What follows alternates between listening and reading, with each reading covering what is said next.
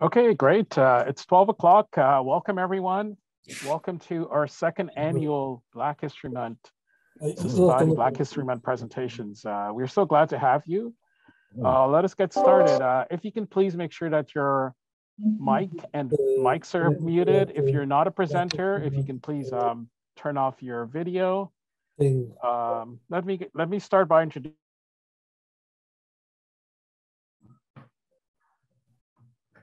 Leon, you're on mute.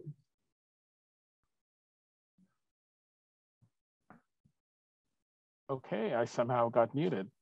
Hello, folks, and welcome to our second annual Black History Month presentation. We're so glad that you can join us. Let's get started. Please make sure that your mic and videos are muted. I'll start by a brief introduction. So I'm Leon Simeon. I'll be the facilitator for today's presentation. A bit about myself. I am a society unit director from the OPG local, and I work in nuclear training. I'm also a board member, education and audit committee member, and chair of the Coalition of Racialized Professionals. This presentation is brought to you by members of that committee. I use the pronouns he, him, his. I'm so excited. We have a great presentation. We have a great set of presentations for you today. So sit back and enjoy, and let's all learn something new. Before we get started with our introductions and greetings, I'd like us all to take a moment to acknowledge the land that we are on.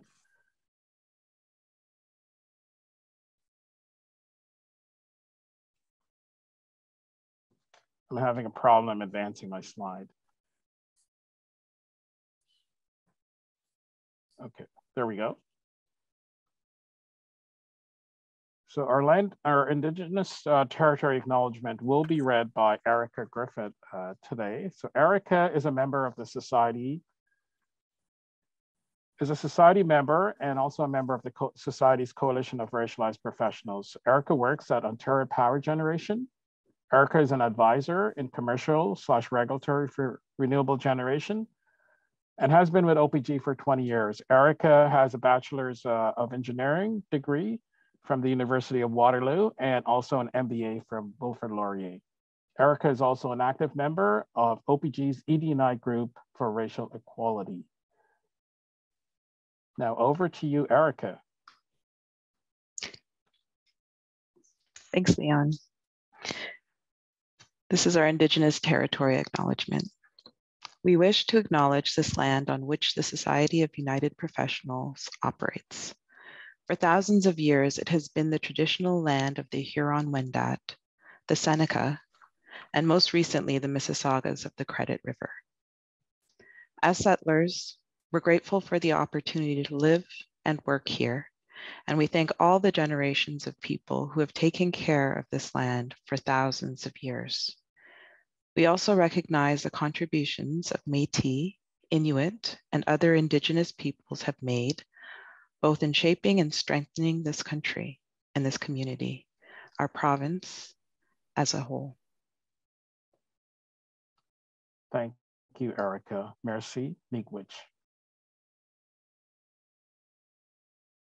At this time, I would like to introduce our next presenter, who would be reading the African Ancestor Acknowledgement. This will be read by Lilia Schillingford. Lilia is a member of the Society Coalition of Racialized Professionals and works at the Ontario Energy Board Local. Lilia works as an advisor in corporate communications and has been with the OEB for 12 years. Welcome, Lilia. Over to you.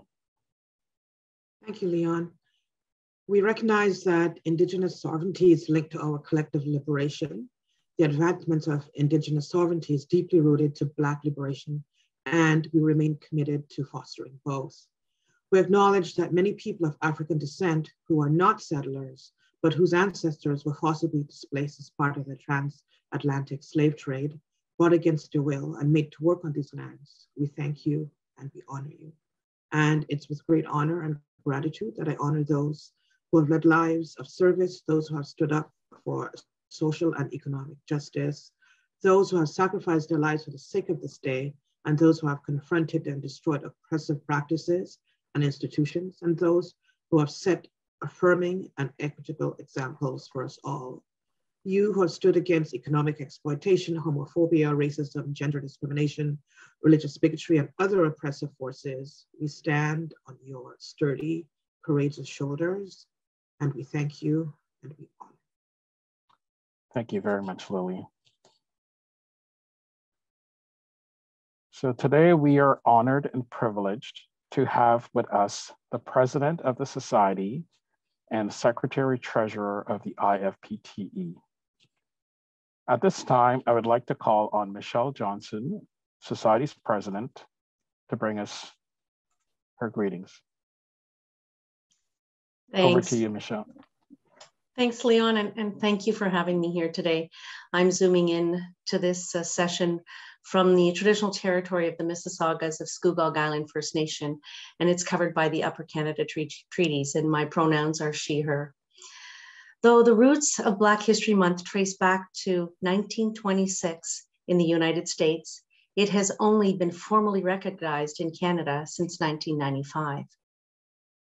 While non-Black people in Canada have much to learn about centuries of anti-Black racism, from almost 200 years of slavery to the racist policing practices that continue today, Black History Month is about so much more than that.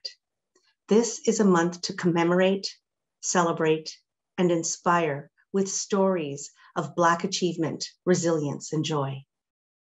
Part of the systemic racism inflicted on Black communities is that the stories of Black achievement in every facet of Canadian life have been suppressed, ignored, or overlooked. From science and math to arts and culture to, as we'll learn today, our labor movement, we have much to celebrate about Black contributions to this country. On behalf of the Society's leadership, I want to thank the Coalition of Racialized Professionals and today's panelists for what is sure to be an inspiring and educational event, and I wish everyone a happy Black History Month. Great, thank you so much, Michelle. Our next speaker is Gay Henson, Secretary Treasurer of our parent affiliate IFPTE. IFPTE represents over 80,000 members in Canada and the US and is based out of our international office in Washington, DC. Please help me welcome Madam Secretary Treasurer Gay Henson as she brings us greetings from the IFPTE. Over to you, Gay. Oh. Okay, I see. I got my mute off. Okay, thank you. Sorry about that, Leon. No problem. Hey, thank y'all for having me today. It's a great honor to be here. I thank you for inviting me to give opening remarks to your lunch meeting honoring Black History Month. On behalf of IPTE throughout North America, I applaud the Society of United Professionals Coalition of Racialized Professionals for not only your great work within your union, but for also bringing awareness to other union brothers and sisters about the unique issues facing racialized professionals in the workplace and also within our larger society.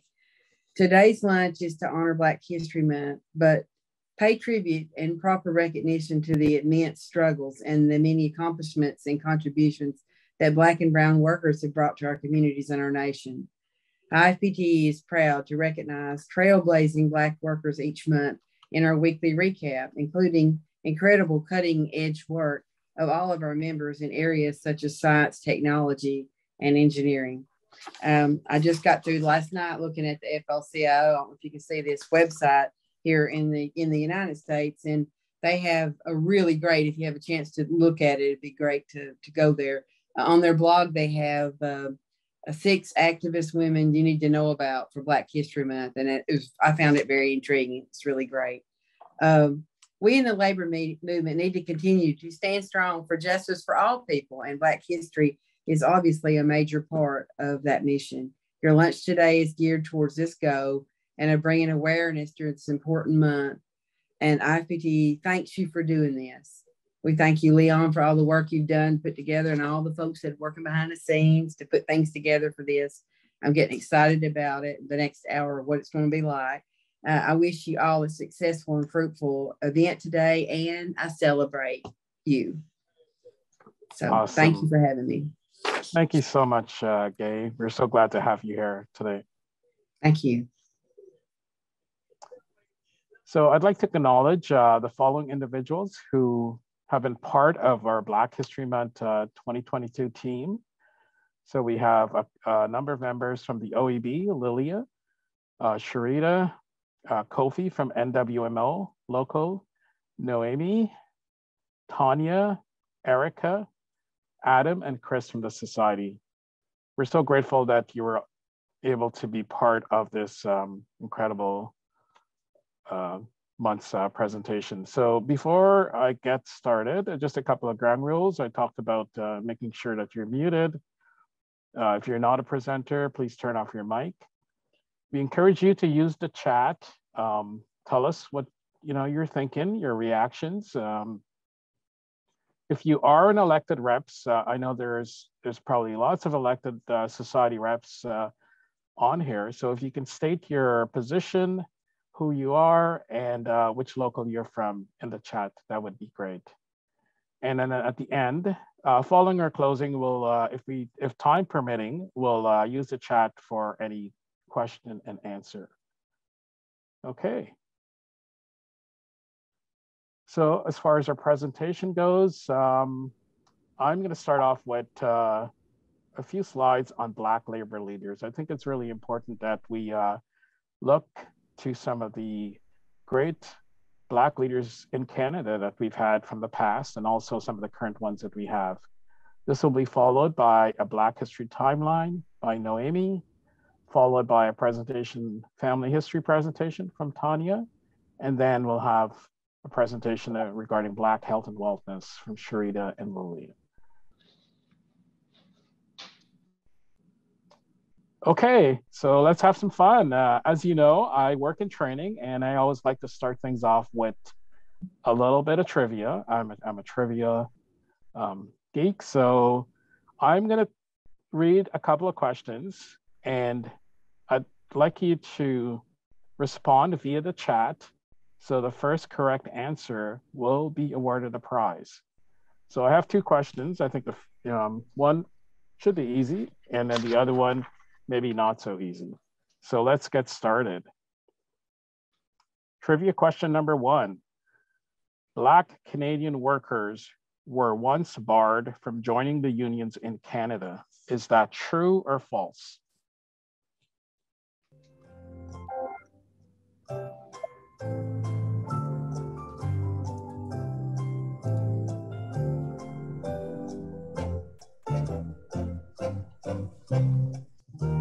Any correct answers, Chris? A whole bunch. Okay, I'm sure. Looks like the first one. Now we wanted the full true, right? Not just the letter T. Yeah, I guess. Well, Judith, congratulations. You're the winner. You're the first one in with true. Awesome, Judith. And I'm going to be talking a little bit more about that, that point in my presentation. Okay, trivia question number 2. This Black Canadian civil rights and labor activist is best known for what's called the Dresden Experiment, which was a number of restaurant sittings in the 1950s. He is also remembered by an annual gala through the Toronto York Labor Council. We already have answers, Leon. Oh, that is really quick. I didn't even get to hear the music. The answer, Vicky was the first one in with Bromley Armstrong, but she missed the L in his name and got a semicolon. But then Sharon got in.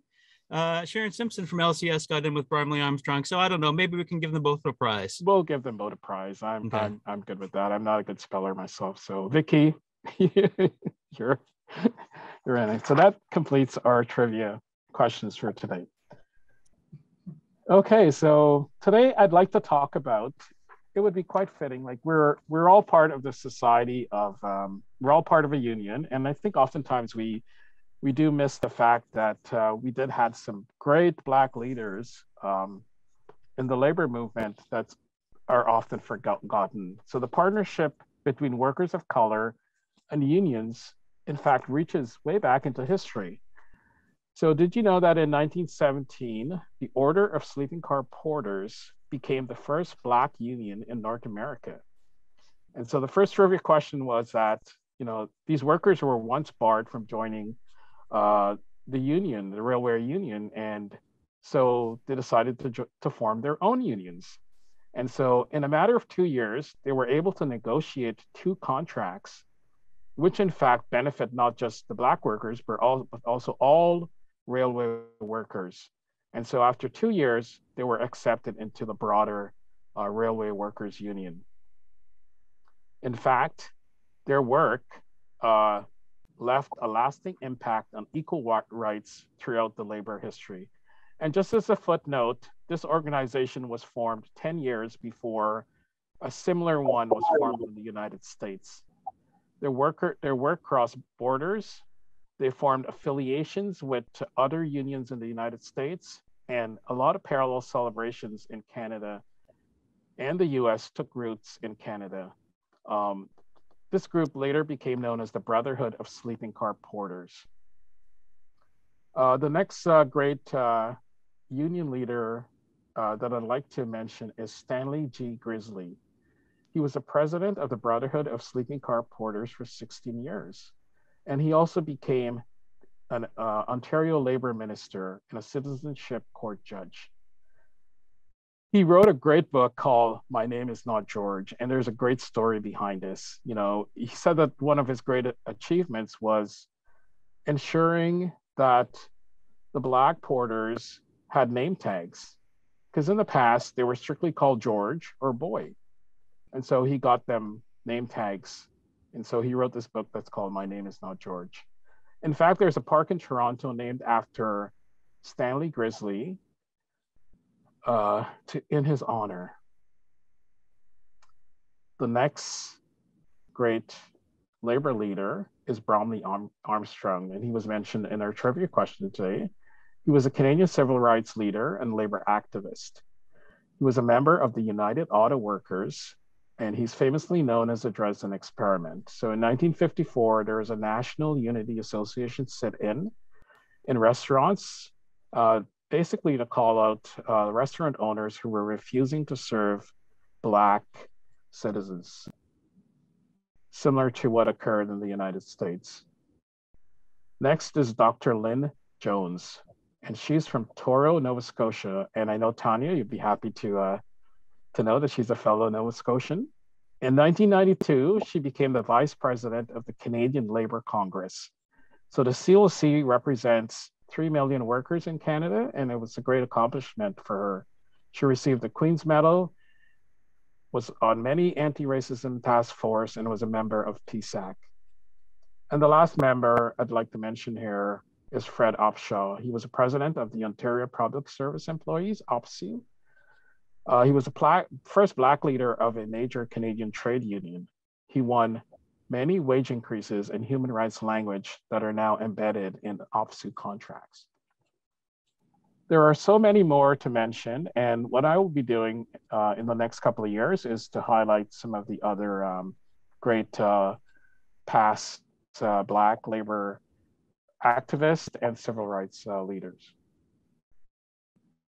So that was the past. So here is the present.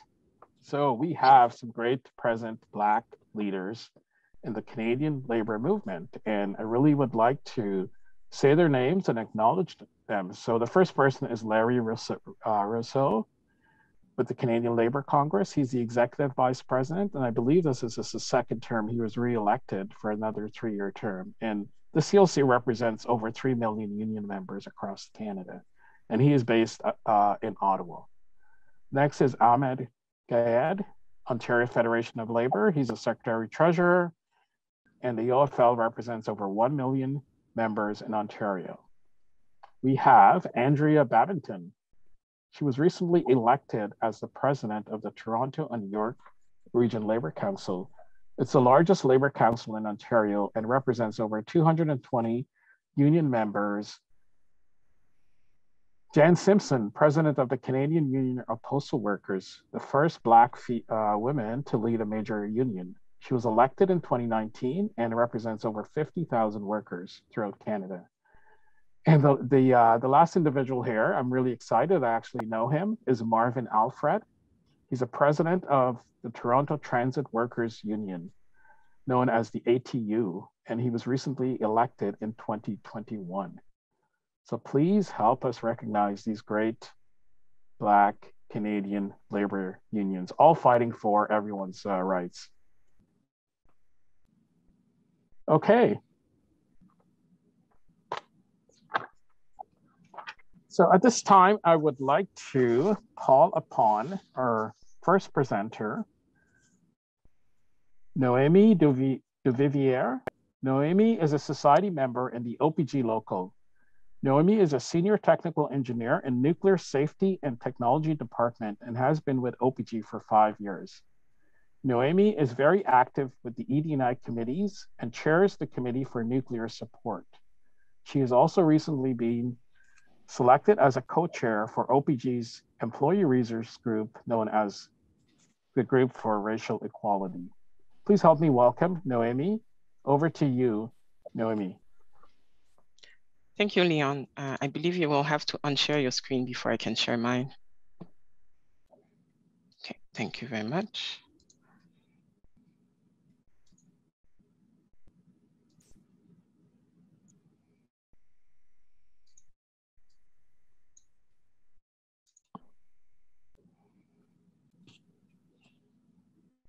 Okay, I just want to make sure everybody can see my screen. We can't see the full screen, Noémie. Okay, that's great. Okay, so I will talk about the notable Black figures. Oh, sorry, we can't see the full screen. I can only see part of it. Would you be able to expand? Oh, there we go. That's great. You can see it now? Yeah. So before I talk about the notable Canadian Black figures, I would like to talk a little bit about Black History Month and how it started. It started in the United States, but at the time it was only a week, and it was recognized as Negro History Week. It started in February 1926, and it was led by African-American scholar, Dr. Carter G. Woodson. And at the time, what he was trying to do, like his goal, it was to raise the awareness and also the understanding in the school curriculum of African experience around the world. And right now, other countries around the world, and including Canada and the UK, devote a whole month to celebrating Black history. When it comes to the Black history in Canada, in 1979, in Toronto, became the first municipality in Canada to proclaim Black History Month.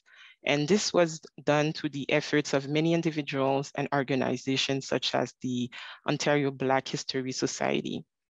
And then in Canada, in 1995, the Toronto area MP, Jean Augustine, introduced a motion that was passed unanimously by the House of Commons.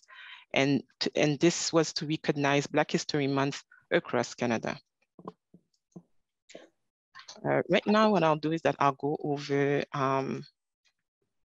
the next key milestones in Canadian Black history. So in 1608, the first Black person thought to have set foot on Canadian soil was Mathieu d'Acosta. He was a free man and he was hired by a European to act as a translator. In 1866, Milton Gibbs became the first Black politician in Canada. He was elected to the Victoria Town Council. After that, in 1861, Anderson Abbott became Canada's first Black physician. He served as one of only 8 Black surgeons in the Union Army during the American Civil War. And then he was distinguished by being appointed aide-de-camp at the New York Commanding Officers Department in 1982. And this recognition is the highest military honor to be given at that time to a Black person in North America. We have also to recognize in 1914, Black Canadians were on the front in World War I. They were involved with volunteering in hospital, working in factories, and also some of the Black Association raised funds for the war. In 1944, the Ontario passed the Racial Discrimination Act. In 1958, hockey player Willie Urey has his NHL debut with the Boston Bruins and is the first Black person to join the NHL. In 1963, Leonard Braithwaite became the first African Canadian in a provincial legislature, and he was elected as a Liberal member for Etobicoke in 1963. In 1995, Donovan Bailey assumed the title of world fastest human by winning the 100-meter sprint at the World Track Championship in Sweden. In 2005, Prime Minister Paul Martin announced the appointment of Michael Jean as Governor General. And in 2018, Viola Desmond $10 bill enters circulation. So I'll talk a little bit more about Viola Desmond here. She was born on July 6, 1914, and she was a businesswoman, a civil libertarian, born in Halifax in Nova Scotia. After a 1946 incident in which Desmond was arrested for sitting in a whites-only section of a theater in New Glasgow in Nova Scotia, she filed a conviction of defrauding the government of the difference in tax that was 1 cent at the time between the tickets in the racially separated sections. Though the conviction was upheld, her struggle became a catalyst for change, and this is why she's on our $10 bill. Another notable figure in arts and humanity is Austin Clarke. He was born on July 6, 1934. He's a novelist, short story writer, and journalist. He was born in St. James, Barbados. His book, The Polished Whole, which was published in 2002, was awarded the prestigious Giller Prize for Fiction, the 16th Annual Trism Prize, the Commonwealth Writers' Best Book Award for Canada and the Caribbean region, and also the Commonwealth Writers Award for Best Book. Now I'm going to talk about two notable figures in politics. I will talk about Lincoln Alexander. He was born on January 21st, 1922. He became the first Black Canadian member of Parliament in 1968, then became a cabinet minister in 1979, and then he became Ontario Lieutenant Governor in 1985. And in recognition for his many important accomplishments, January 21st is being celebrated as Lincoln Alexander Day across Canada since 2015. Another notable figure in politics is Anne Coles. She was born on August 12, 1943. And in 1984, she became the first Black person appointed to the Senate in Canada.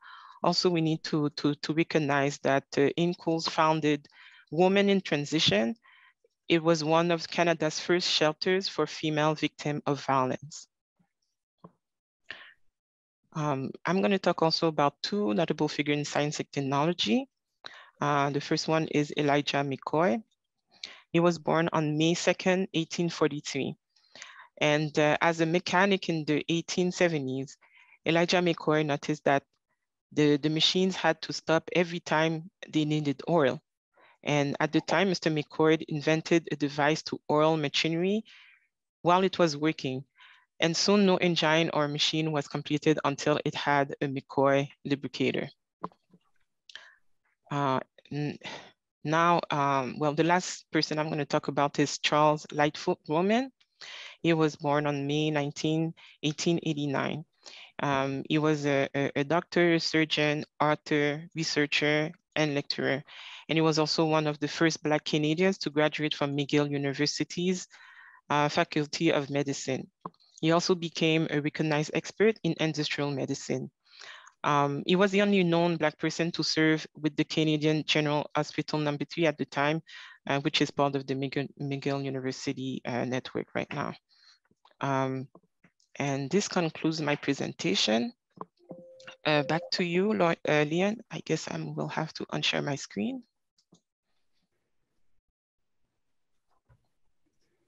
Great. Thank you so much, Naomi, for that wonderful timeline. I know it's not everything, but you've selected some very important figures to talk about. So our next presenter is Tanya Butt. Tanya is a member of the Power Workers Union and works at OPG as an office support rep. Tanya is part of the Emergency Services and Training Group in Nuclear, working directly for the Security Clearance Office, and has been with OPG for 15 years. Tanya's recent achievements including learning how to play the ukulele and solving the Rubik's Cube. Please help me welcome Tanya. Over to you. Thank you, Leon. So I'm just going to share my screen with you here.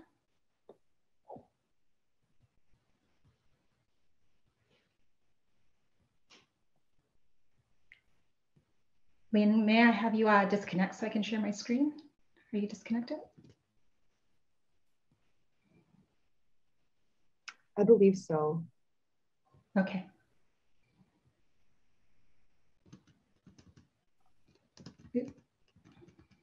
If you can see that there. Yeah, we can see. That's great. We can see it. Okay, great. So my story is taking place in Nova Scotia, where I was born and raised.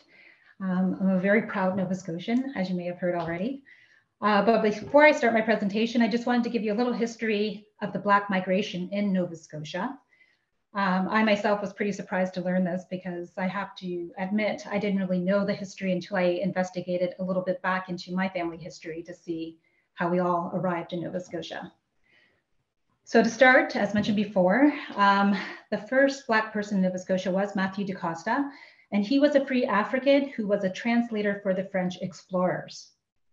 Africans were brought as enslaved people from the British and the French colonies in the 17th and 18th century.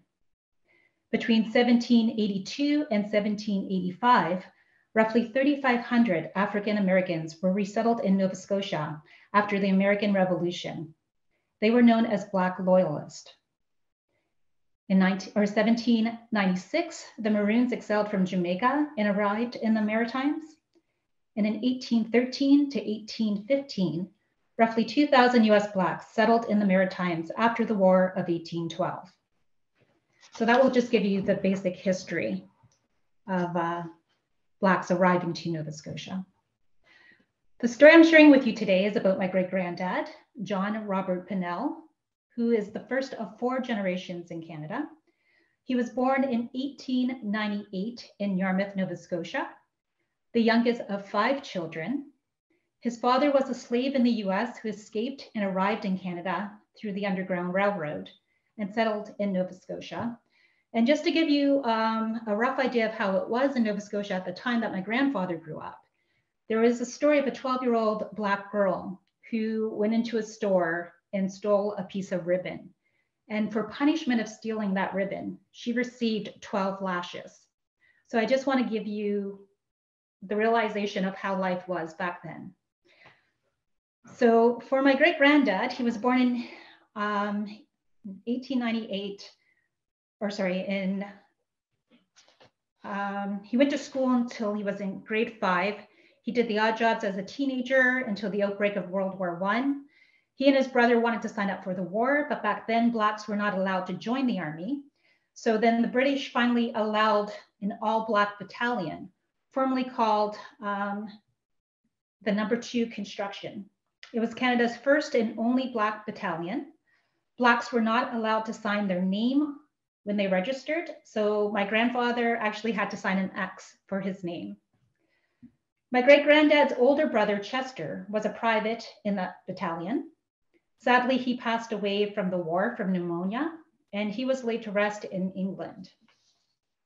My great-granddad enlisted as a merchant marine, and he served for 2 years in the war before being injured and brought home. So when my granddad returned from the ships, He found a job with Imperial Oil as a delivery driver.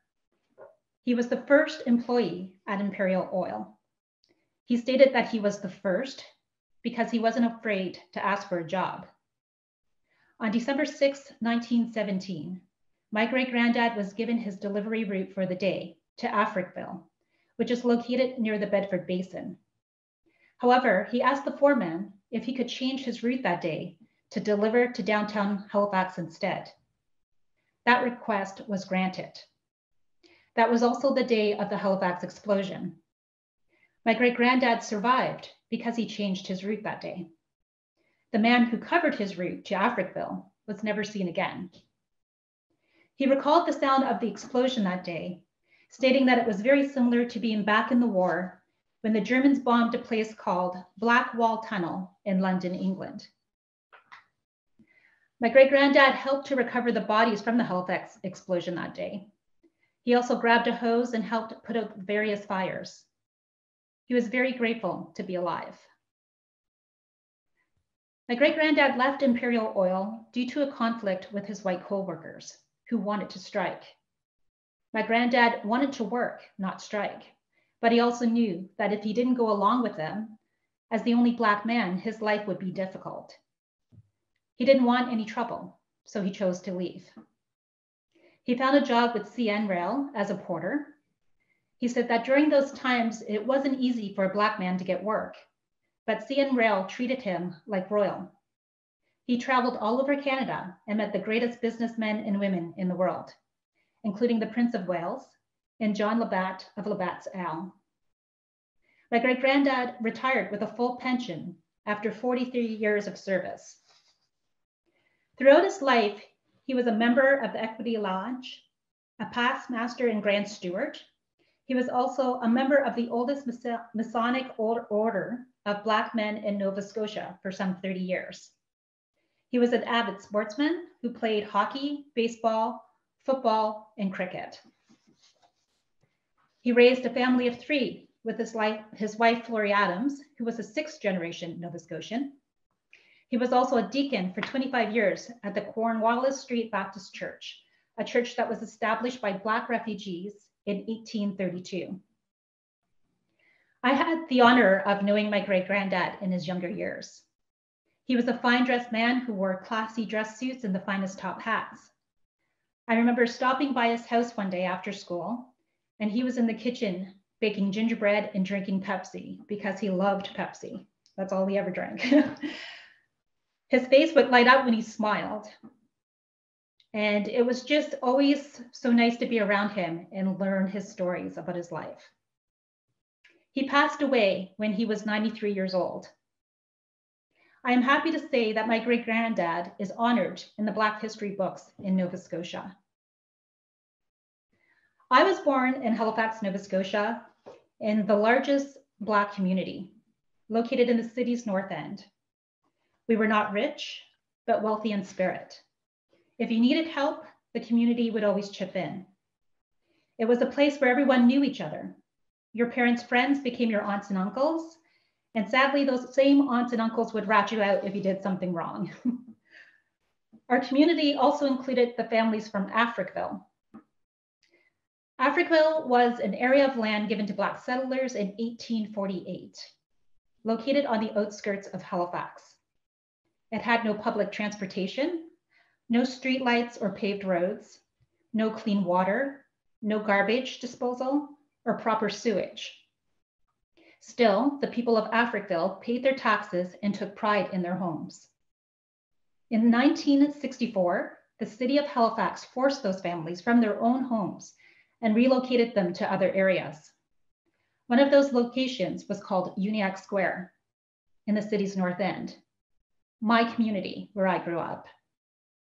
I grew up with those families from Africville, and I still hold great friendships with them today. We are truly one big family, and that is for life. That won't change. We're still there supporting each other today. Despite some of the negatives, we had our own heroes, strong leaders who worked in our community and made a difference in our schools. Halifax was also filled with a lot of Black talent, singers, musicians, politicians, and athletes. Some you already heard about. The others may include members of my family that I'll share with you today. Bucky Adams, one of Canada's finest jazz saxophonists. At age 11, he played for the Queen during a royal visit to Halifax. He also played alongside many famous artists, including Louis Armstrong, Oscar Peterson, and B.B. King.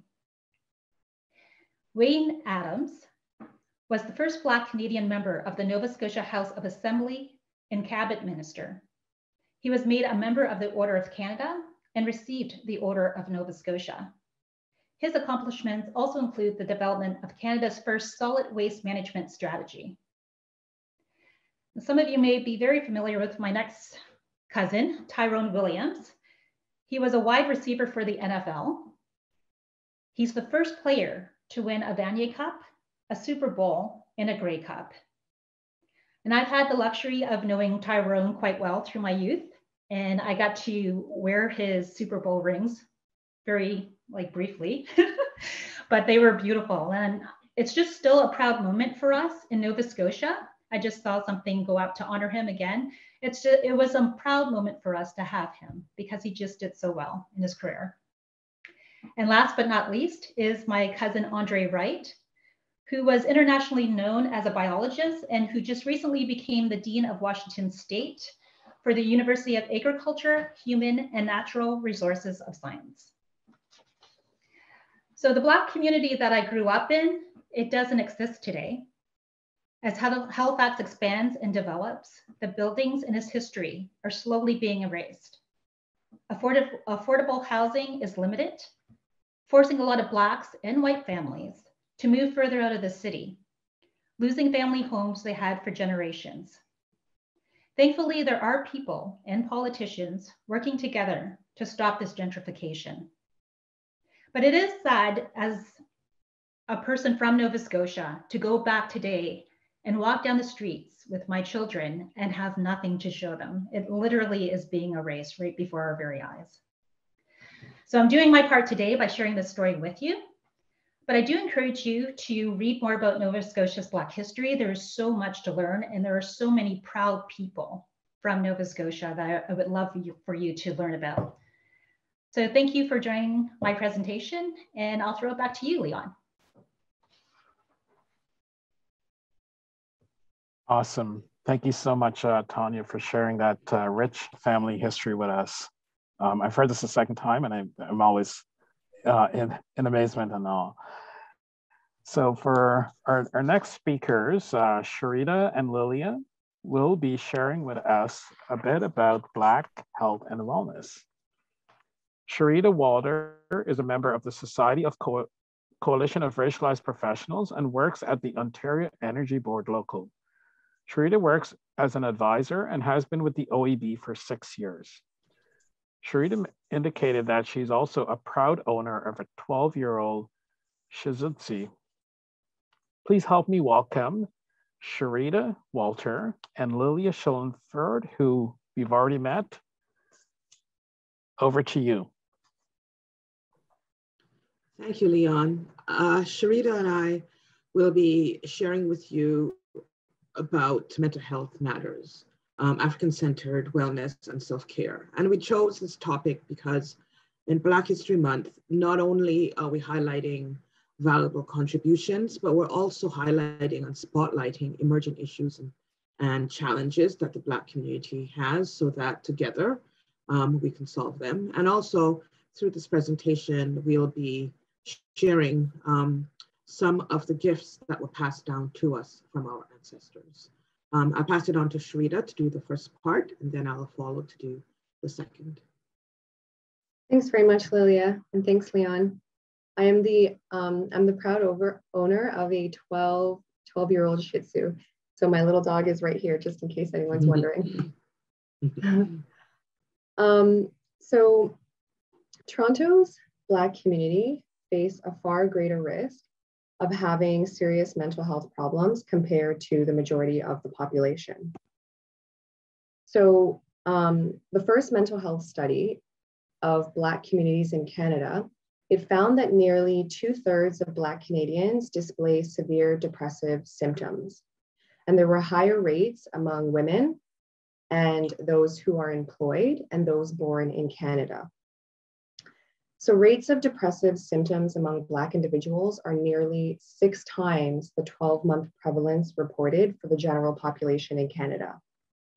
And these findings are consistent with earlier studies in the States, and this suggests that Canadian colorblind policies may inadvertently reinforce racial discrimination, and that has detrimental effects to mental health. So studies show that witnessing or being the target of anti-Black racism throughout your lifespan can have adverse effects on mental health and physical well-being.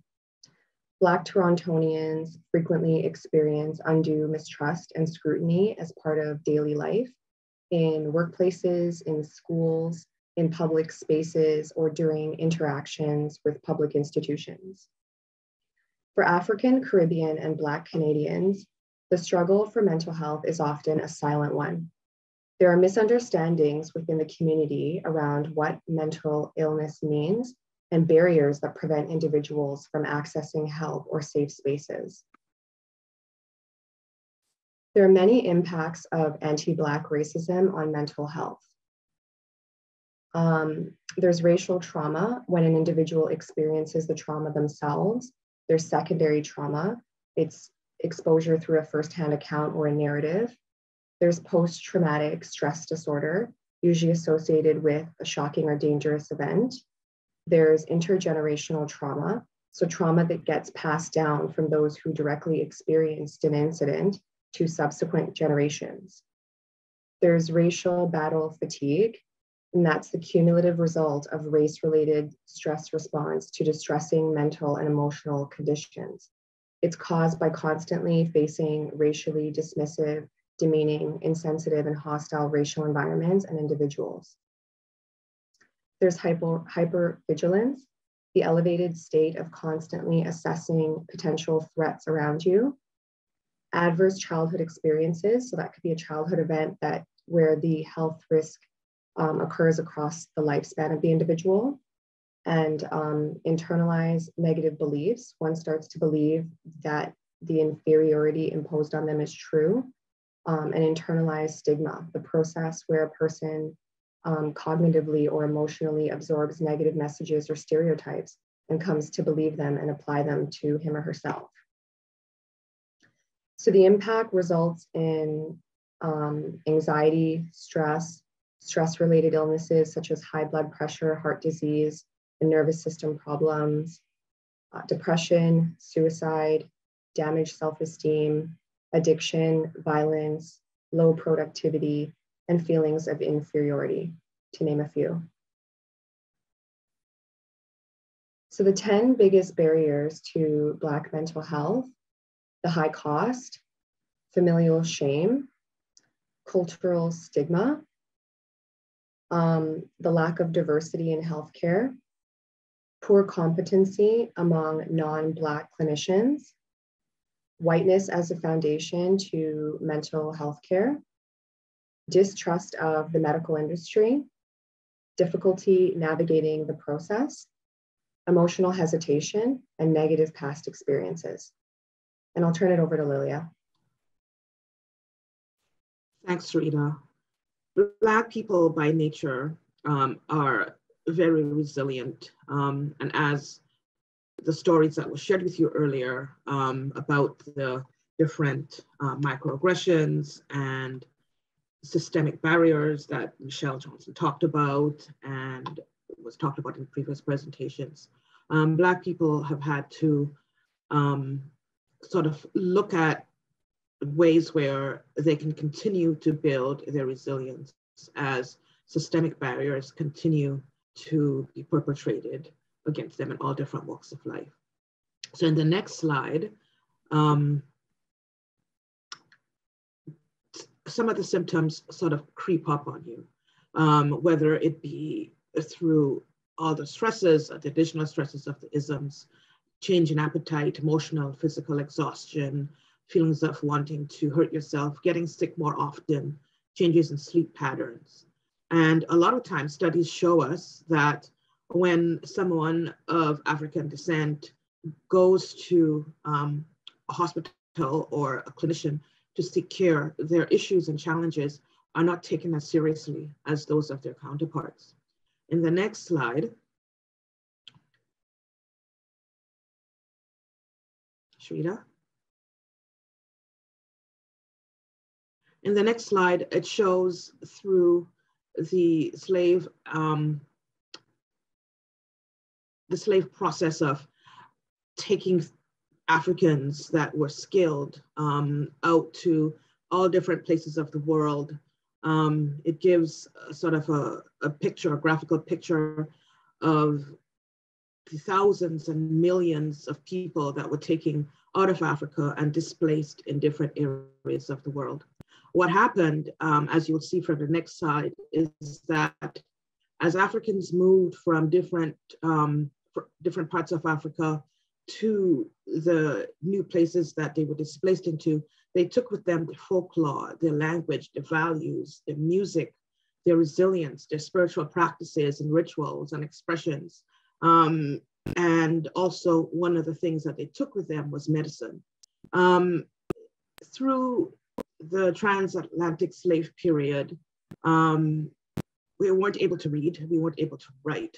So most of the information that was shared about taking care of ourselves and self-care was done orally.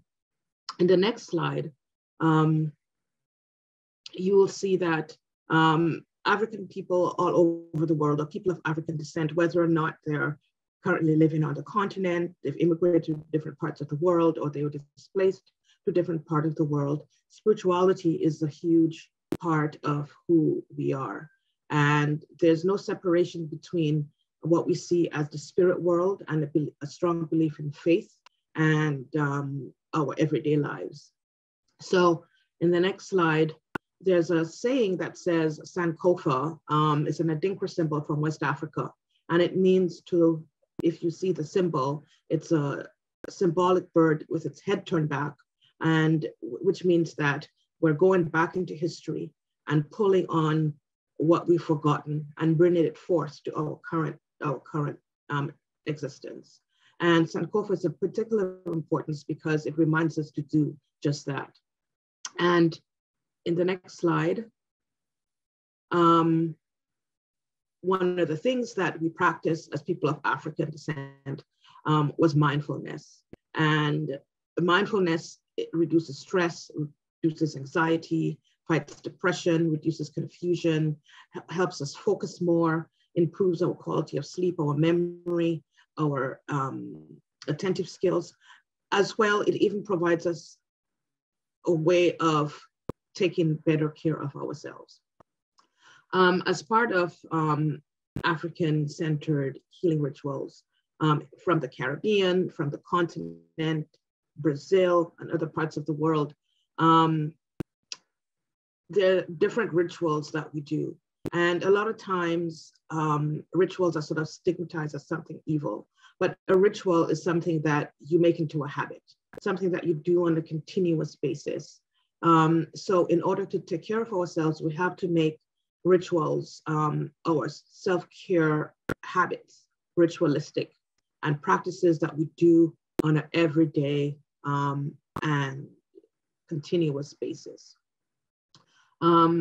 In the next slide, one of the things that we sort of remind people to do is ensure that self-care is an intentional thing that we do, that we take time and we make space to ensure that because of all the weight that we carry, through all the things that we've struggled through, and through all the things that our ancestral remembrance, like in our DNA, we remember and we hold on to trauma. And some of the things that we have to ensure is that we're very intentional in our self-care, and that we ensure that we create safe environments to take care of ourselves, and we seek out safe environments to take care of ourselves. And we also repeat these actions that we need to serve ourselves on a regular basis. So I'll share with you some practices. In the next slide,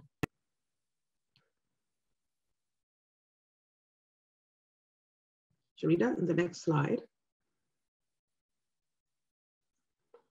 Have we lost Sharita?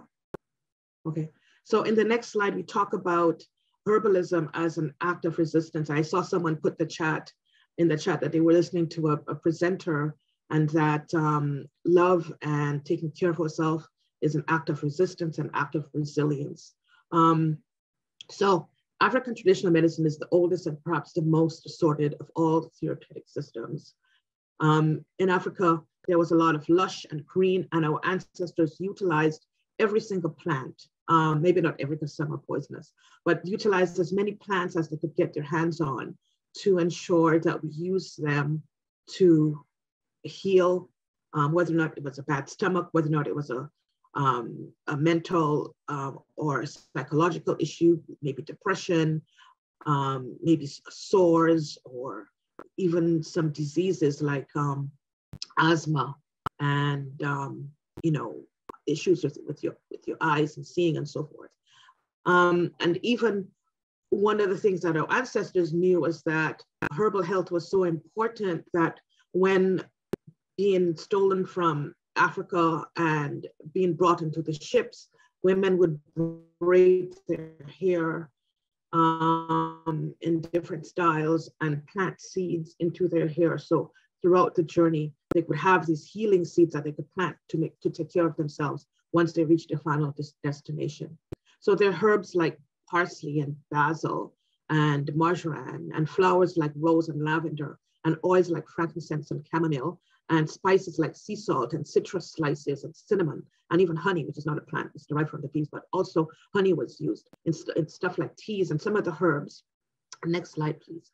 Some of the herbs could be used in teas and salves and so forth to ensure that they were being utilized for health purposes. And even herbs were used as baths to cleanse our energy and spirit. And when we look at sort of contemporary practices, we hear about things like taking care of the chakra. But our ancestors did these things way before they became, popular and quote unquote modern. So if someone was feeling a certain ailment and needed to clear some of their chakras, or kras, as it's known in West Africa, they would take certain baths with certain herbs. And certain herbs could either put you to sleep, or certain herbs could make you feel more awake, or remove some of the bad energy that you're feeling from you. So herbal baths are a major part of what we do. And people I'm from the Caribbean, and I remember my grandmother, at certain times of the year, she would say, it's time for your bath, and she would put and boil all kinds of herbs and make sure that we bathe in them. I had no idea what we were doing, and it was usually before we were sent off to school after the summer, but it was a way of, Sharon said it's a Caribbean bush bath, but it was a way before the school time to sort of build up our immune system. As well, when we were going into summer vacation, grandma would make us drink some teas, and it would make us go to the bathroom. And that was a way of cleansing us from all the, mangoes and all the fruits that we were eating, but also from all the unhealthy food. It was used as a toxin to detoxify our bodies. In the next slide, we talk about, there's a slide that shows you how to use herbal baths, mixing the water in a big pot and boiling them, cooling it, adding it to your tub and so forth. And this is stuff that you can read online to find out what herbs are good for what and so forth. So for herbal tea rituals, and not only as people of African descent that were part of the Atlantic slave process, I call it the Mahafa, which is one of the worst things that happened in our history. When it comes to herbal tea rituals, it's not only teas, it's also coffees. People of Ethiopian descent, they use coffee in their rituals as well. So on the screen, you'll see some various teas that can be used for healing and for strengthening our immune system and stuff. There's also forms of meditation. So tea can be used as a meditative tool as well. And the benefits of it is to decrease stress and anxiety, increase calm and focus, and so on. I realize that we're nearing the end of the day. So Shrita, if we could go to the next slide, I'll talk about a bit about meditation, and meditation being used as a tool to release stress. And once you meditate, it actually lowers the stress hormones in the bloodstream, it decreases anxiety. It's really good practice for everyone to do, but particularly people of African descent. Some of the issues that we face is high blood pressure and diabetes and so forth. Meditation has a really powerful effect on stabilizing our systems, and is a really beneficial health benefit. And there's several different types of meditation rituals. A lot of times we feel that we need to sit cross-legged, but we don't. We can either do moving meditation, prayer is a form of meditation, visualizations a form of meditation as well. And in the next slide, one of the things that people of African descent are closely connected to is nature.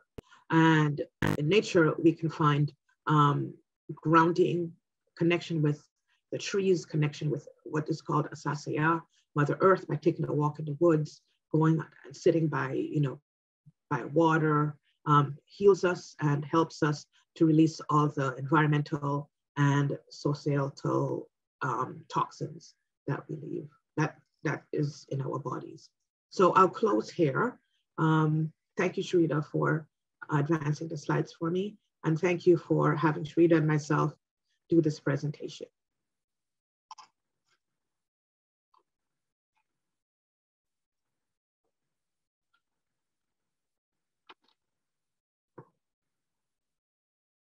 We can't hear you, Leon. Yeah, somehow I got kicked out. So thank you all for a wonderful Black History Month presentation. I would like to thank all the presenters. Thank you for taking the time to put this together. It was really fantastic. I've learned so much from this, and I'd like to leave you with, as we all work together to advocate for an equitable post-pandemic recovery, let us continue to reflect on the inequities of our past. As we do the critical work to combat anti-Black racism, let it also serve as a reminder that labor's resilience rests on the shoulders of giants and those who led various movements in the fight for social justice.